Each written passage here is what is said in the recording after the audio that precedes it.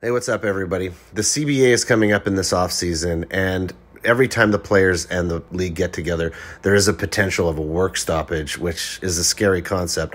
But let's talk about the one thing that really should be addressed this CBA, and that's the screwing over of minor league players and seniors being drafted in the draft. Like, look at some of these numbers.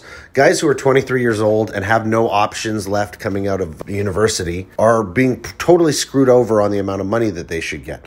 Let's look at Riley Martin here for the Cubs. He got screwed out of $262,000. He got less money than Mickey Mantle got in 1949. That's pretty insane to me.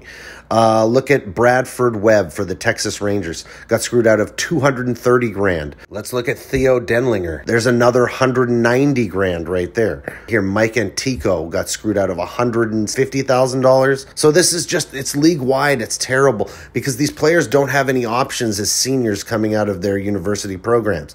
So they either take the money or they're not playing professional baseball. The worst offenders honestly seem to be the National League Central, the Cardinals, the Pirates, the Cubs.